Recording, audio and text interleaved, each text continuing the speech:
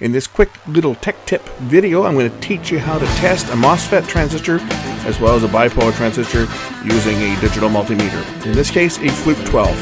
Very simple to test. Check this out. I've been asked by a viewer why I didn't demonstrate how to test a MOSFET in the prior video on the power supply repair. And that's a good question, you know, because they're not that difficult to test, but they are a little different than a bipolar transistor. So I'm going to show you the difference in how you test a MOSFET. A MOSFET's a high impedance device, so you can't just measure it with your meter like you would a conventional transistor, for example, because your readings are going to be showing as open. How we can simply test a MOSFET. I've got the three leads here. The green is connected to the gate. So you got your gate, your drain is the middle terminal, and the source is the right terminal on this style of MOSFET. And what I've got here is I've got my positive probe.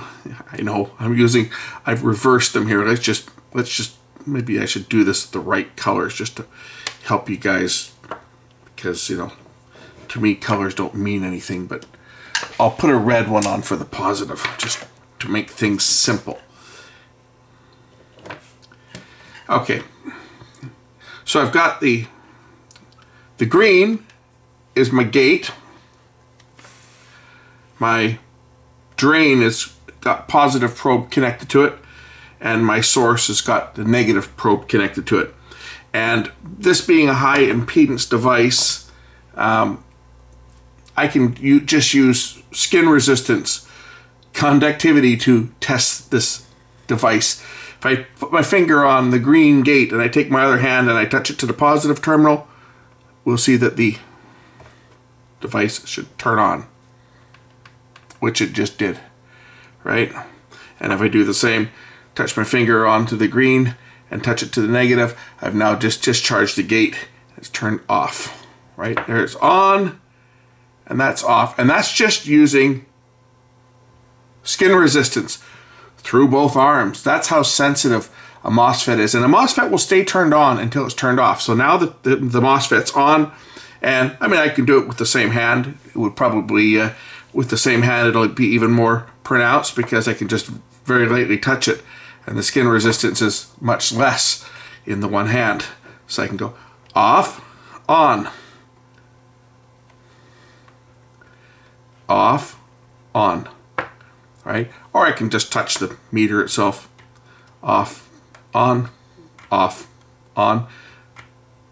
That's how you test a MOSFET with a meter. Real simple to do. So when a MOSFET blows, it shorts. It'll usually short, well, usually they short source to gate or drain to gate, or they can short every which way. So we test that and it's shorted. And it's shorted. It's shorted every which way. So when you're testing a MOSFET, if you get conduction like this, it's shot. What you want a MOSFET to do when it's working is to switch on and switch off. Switch on, switch off. That's the simplest way I think I can teach you how to test a MOSFET transistor. Next, we'll move over to a bipolar transistor. Now, a bipolar transistor is essentially just two diodes, emitter to base and collector to base. Depending on the polarity of the transistor, if it's an NPN, your diode junction will be negative on the collector to positive on the base, and negative on the emitter to positive on the base. So this being an NPN transistor, I will put my basing on this transistor is base, collector, emitter. So I put my positive terminal on the base, and I will measure to the collector and to the emitter one at a time. And I will see a voltage drop.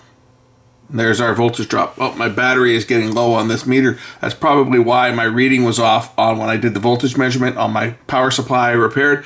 As you can see, the battery indicator when I'm measuring So it's actually measuring a bit low. This should probably be about 0.7 volt drop, but because my battery is getting low on my meter, I'm getting an inaccurate reading. But that doesn't matter because I'm just doing a diode test and I know I've got conduction in one direction. So base to collector, I've got conduction, and I've got conduction base to emitter in one direction only. If I remove and put the negative terminal on the base, it will be open to both base to collector and base to emitter.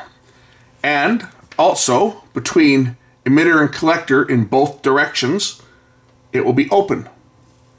If there's any current flowing between emitter to collector in either direction, the transistor is bad. That's how you test a bipolar transistor as opposed to testing a MOSFET. Hope that helps. I just tried to say I want to just make a quick video just to show you guys how to test a MOSFET transistor versus a bipolar transistor. And if you've got any more tests, any more questions you want about how to test different types of components, send them over to me in the comments and I will take a look at it. And if I can make something quick for you guys, I know you guys like to see something really quick, so this is about as quick and simple as I can show you. Happy testing. We'll catch you in the next one. Bye for now.